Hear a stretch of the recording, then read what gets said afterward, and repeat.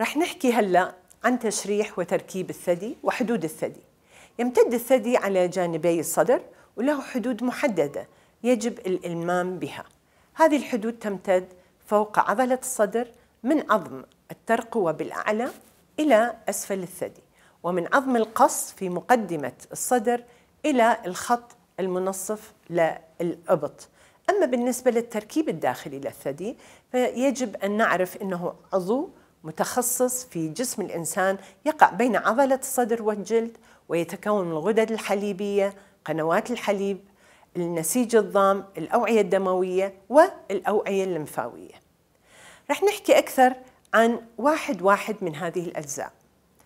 غدة الثدي زي ما أنتم شايفين وهو اللب الأساسي للثدي والجزء الخاص بتصنيع وإفراز الحليب، ويتكون الثدي عادة من عدة فصوص بين 15 إلى 20 فص.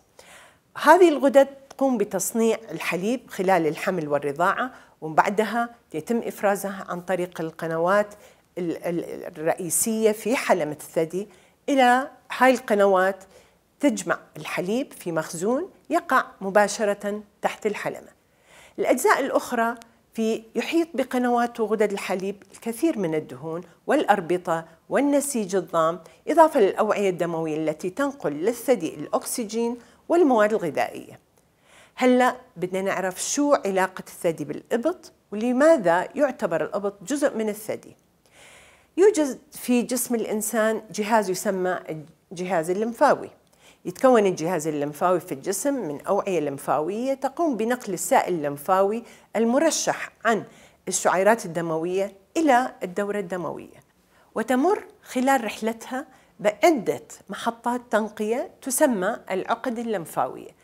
لكل عضو في الجسم مجموعة من العقد الليمفاوية التي تتضخم عند حدوث التهاب في هذا العضو، وتكون أول ما يصاب بالورم عند حدوث مشكلة في العضو.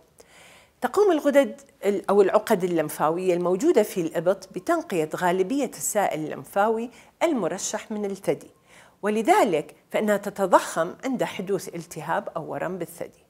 ترتبط معظم الأوعية الليمفاوية في الثدي بالعقد الليمفاوية في الإبط، وعليه إذا انتشر السرطان إلى العقد الليمفاوية فهناك فرصة كبيرة للخلايا للانتشار إلى مناطق أخرى بالجسم. قبل ما ندخل أكثر في تفاصيل مرض سرطان الثدي لازم نتعرف على بعض المراحل التي قد تحدث خلالها تغييرات في الثدي تواجهها كل سيدة أو صبية في حياتها. يتغير شكل الثدي حسب مرحلة العمر نظراً لتغير النسبة بين الدهون والأنسجة. مثلاً عند المرأة صغيرة السن تكون نسبة غدة الثدي أكثر من الدهون والأنسجة الداعمة، ولذلك يكون متماسك الشكل، يبدو ملمسه متعدد العقد، ثم تنعكس هذه النسبة مع التقدم بالعمر، ومع زيادة نسبة الدهون يبدأ الثدي بالترهل. نبدأ بمرحلة البلوغ.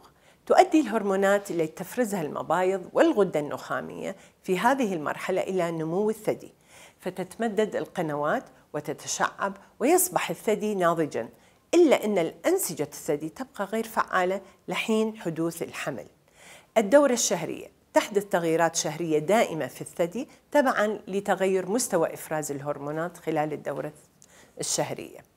الحمل، خلال الحمل تعمل الهرمونات على تحفيز خلايا الثدي، فتبدأ غدد الثدي بالانقسام وإنتاج الحليب، والذي بدوره يمر عبر القنوات لإرضاع الطفل بعد الولادة. بلوغ سن الأمل أو الأياس. عند بلوغ سن الأمل يتوقف المبيض عن إنتاج الهرمونات فيقل عدد خلايا الثدي، والعدد الباقي يضمر حجمه فيقل نسيج الثدي، وبالتالي تقل كثافته وتكون نسبة الدهون أعلى من أنسجة الثدي.